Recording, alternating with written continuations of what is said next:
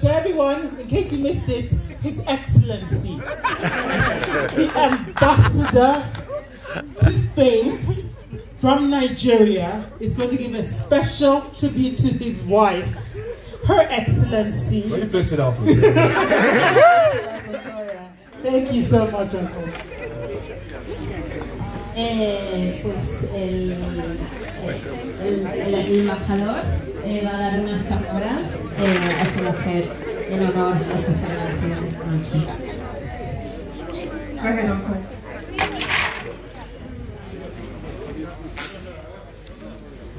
Your Excellencies, my friends, Daddy, read this out. My friends all over.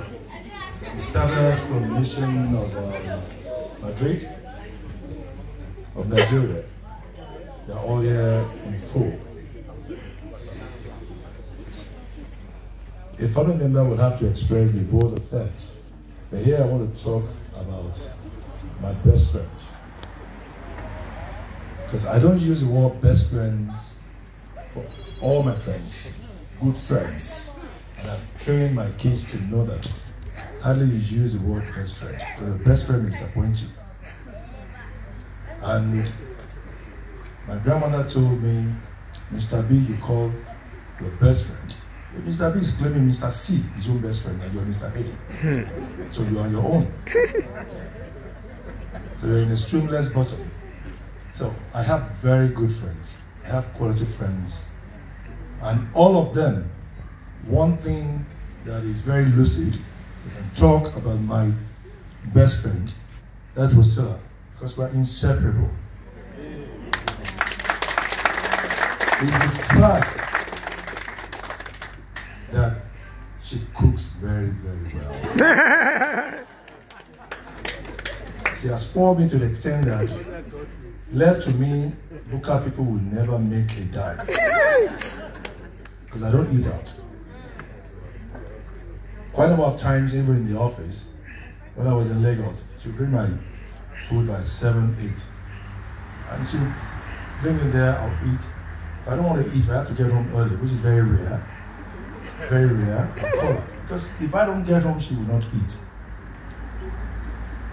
And she'll tell Taufik that, don't pay my appetite, Mr. Seriki is still coming. By the way, she calls me Mr. Seriki, but it has different meanings. If she says Mr. Seriki, that means I'm hearing Mr. Seriki. Or maybe she discovered something along the line. Mr. Seriki. But really, Mr. Seriki is serious business. Wosilat is a very, very respectful person. Very respectful. For a person of our background and of our upbringing, one will expect a degree of arrogance and may likely to arrogate so much to herself.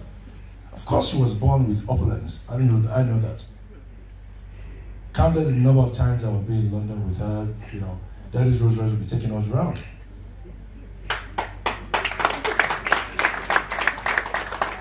And I'm talking of late 80s and early 90s.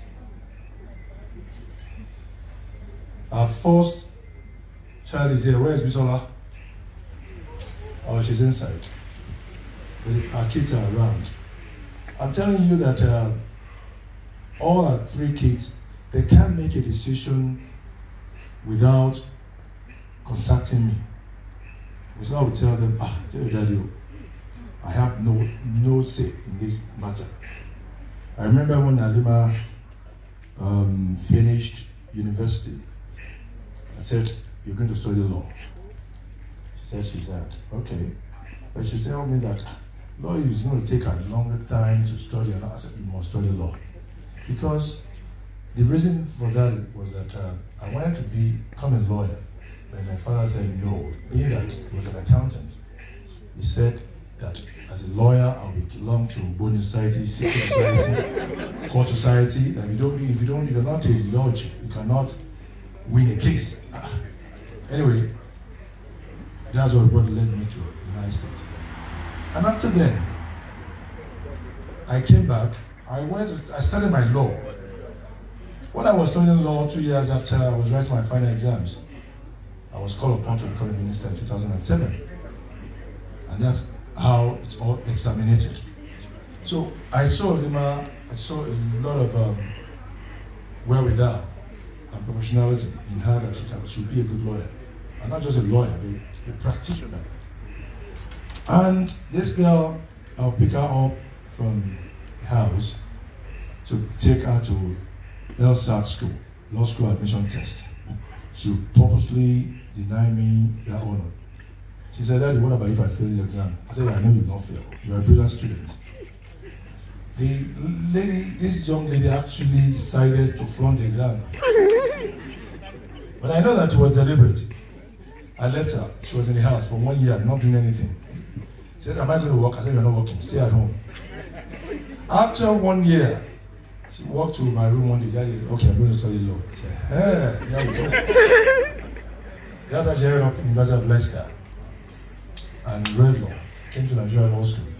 Passed very well in flying colours. Because I know she could do it. But all along, her mom did not interfere or interrupt in any of the discussion. She stood out and she would rather support me. I can tell you that, Wosilat, you will see gains and benefits of your kids by the grace of God. Amen. Because you have trained them to go through and to follow biblical and Quranic approach in life. Because when there is a head of household, that head of household should dictate everything that is happening. Unless that head of household is highly irresponsible. She is a complete segment of my affection. Honestly, preach. Everything I've always wanted in a woman, I've discovered in her. Wosilat has a very, very, very rich heart. Her heart is good. Because she's a high touch, she's very, very tolerant. I can be difficult. I know that. Because I stand by nobility. I will not compromise. I am very, very recalcitrant when it comes to standard. I'm always careful because many people at any given time would rather like to see you falling. Very few people want you thriving. So, and I've said to my kids, you have a name, you must protect your name. If you have a big name, you must protect it. Because your name's supposed to become a noble manner to you, and you must treasure it. In fact, you must audit. I will not do anything that I will have to become a stammerer. Wosilat, thank you very much for tolerating me.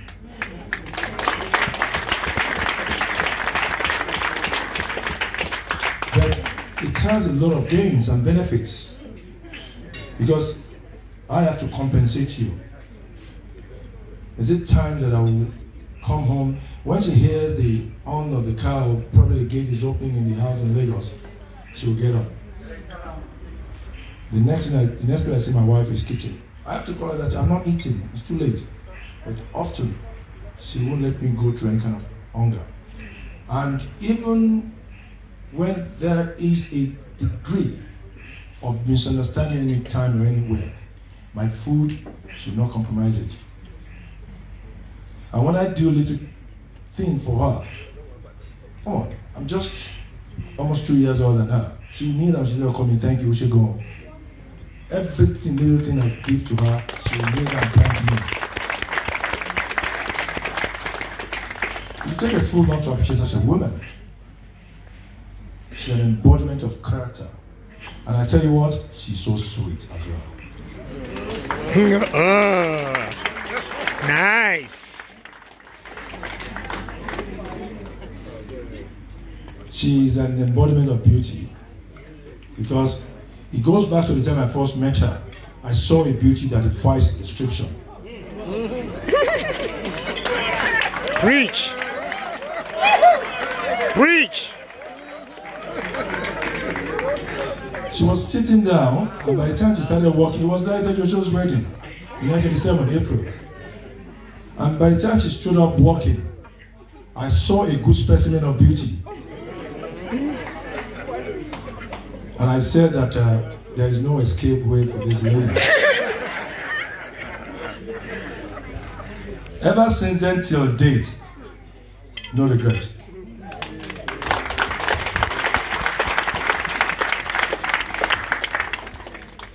She deserved everything I can offer her, honestly, because she suffered everything.